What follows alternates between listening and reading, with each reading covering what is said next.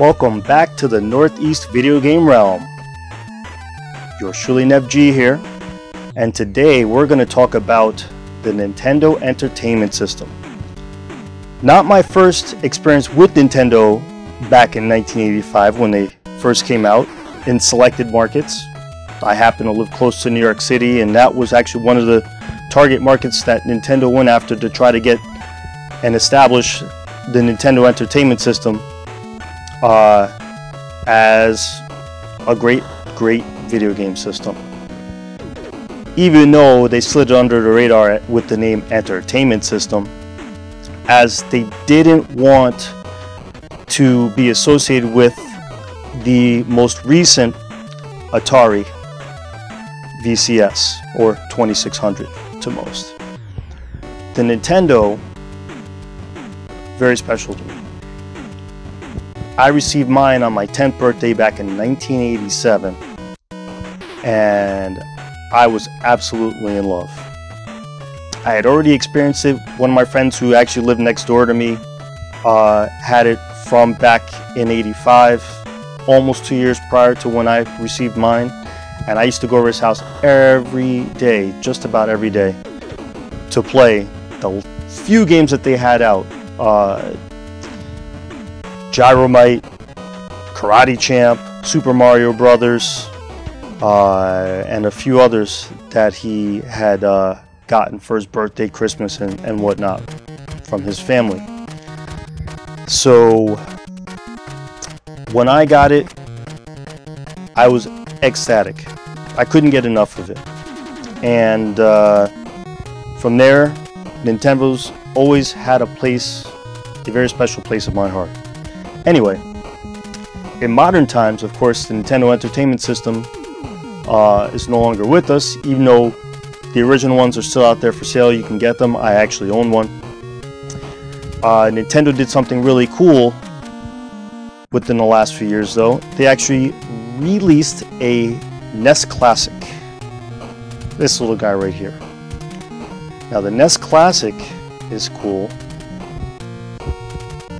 They basically took the form factor of the Nintendo Entertainment System and shrunk it using modern technology, emulating the Nintendo, and including 30 games with it. Now, beyond that, it actually came with a controller that pretty much one-to-one replicates the controllers that originally came with the Nintendo Entertainment System. A great advantage to this NES Classic, though, are a few things. Firstly, because of its smaller size, it helps to save space for me, who I have multiple systems connected at the same time. I'm a bit constrained for space.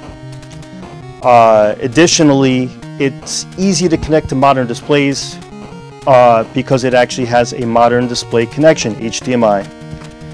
Additionally, via an adapter, I actually got a couple here, you can connect your original controllers. Now, I happen to be a big fan of the Max.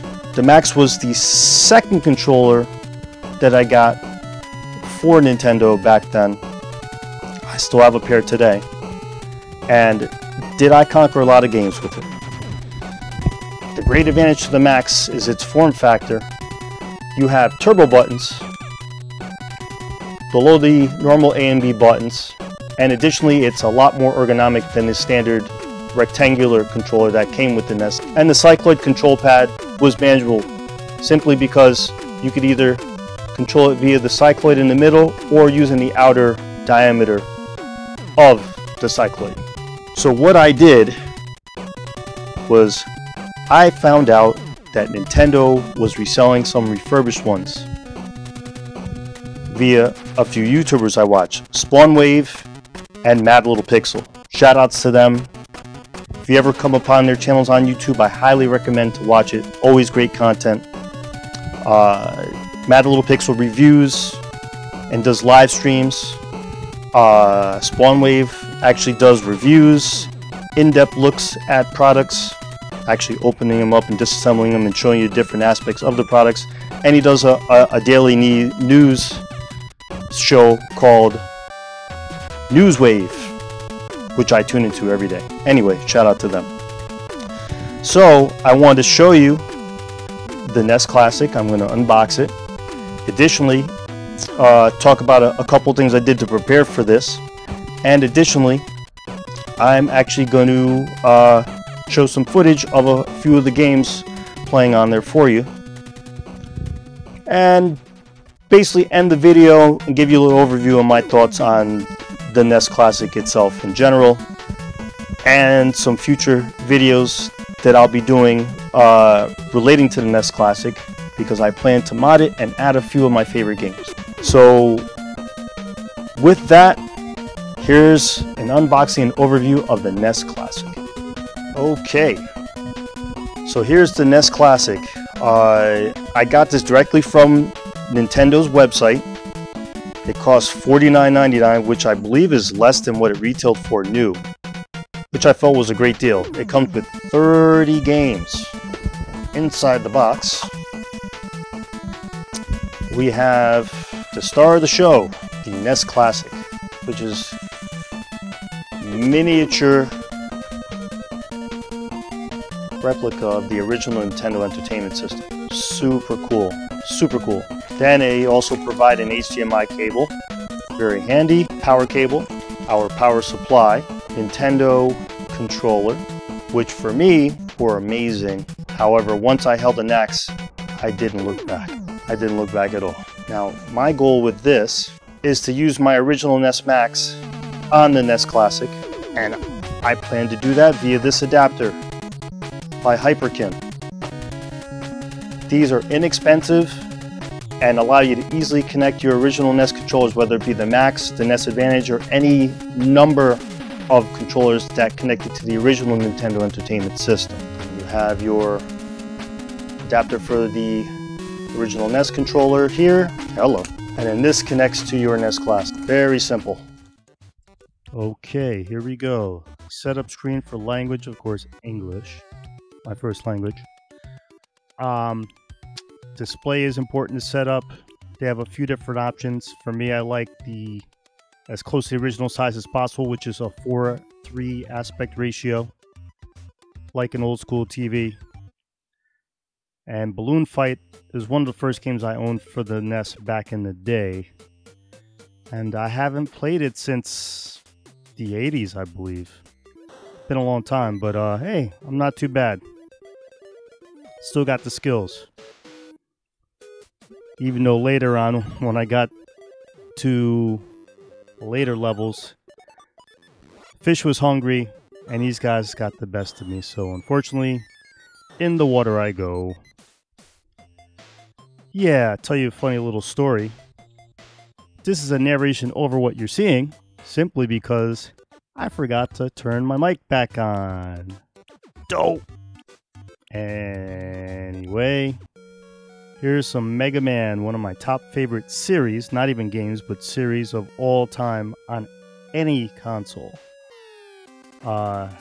Mega Man 2 is the only representative on this set of games that they provide for you. And let's get to it. Bubble Man should always be one of the first levels you choose when starting out in this game, because beating him is like a walk in the park. And the level itself has some challenges for sure, but nothing I can't handle. Haven't played this game in a while. In fact, the last time I played it was not this version, it was the Sega Genesis version, which I also have on my Genesis Mini. And getting through the level here, I cut it short. I did not show the entire game session. And here we go, coming up to the big bad door for Bubble Man. And here is the man himself. And after 30 years, yeah, I still got it. He's about to go down with the Mega Buster. Like clockwork. 3, 2, 1, boom! Bye bye, Bubble Man.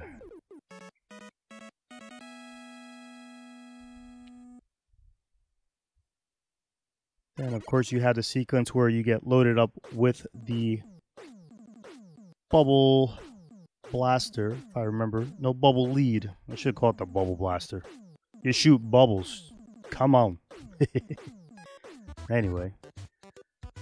That was fun. Now to the next game. And they give you 3 save states per game, which is cool. It's great for us adults, especially if you're an adult playing this. We don't have the hours we used to when we were kids to play video games. Well, I'm sure a good majority of you don't. Some of you may. But it's great to have save states. Thank God for modern technology. So I wanted a little bit of Ninja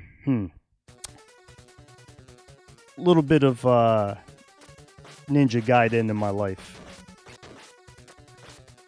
So here we go. Just gonna play through the first level quickly. See how much rust that I've acquired over the years since playing this last. I think the last time I played it was last year. Not too shabby. That first level's kind of a cakewalk anyway. It's a good level to get used to the controls and everything like that. This guy, now, he is just a bit of a pushover. Especially using the max. With that turbo, you get some good strikes in, take down his energy quickly. And here comes one of my favorite aspects of this game, the cutscenes. I was amazed when I first experienced these back in '89. I mean, especially considering, you know, the depth of the story, as much as you can call it deep. But had a nice little narrative that went along with the gameplay that made the game all that much more fun. Kind of like you were playing a movie or a television show. Some suspense, some mystery, and plenty of action.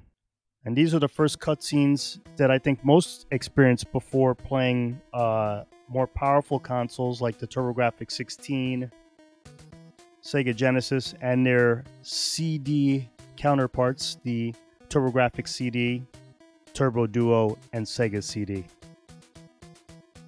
Or Mega CD for you all outside of the United States or North America. But so cool, still so cool all these years later.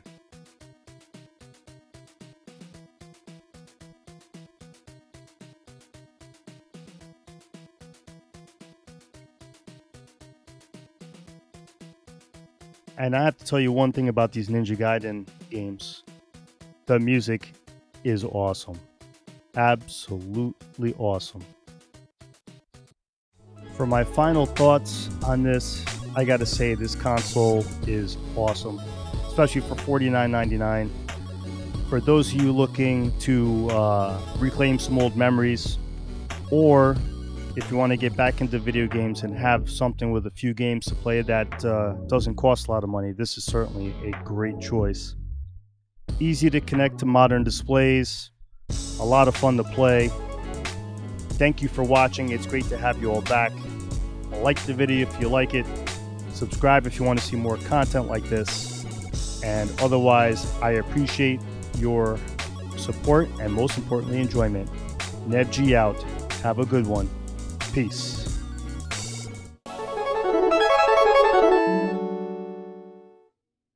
You win. Perfect.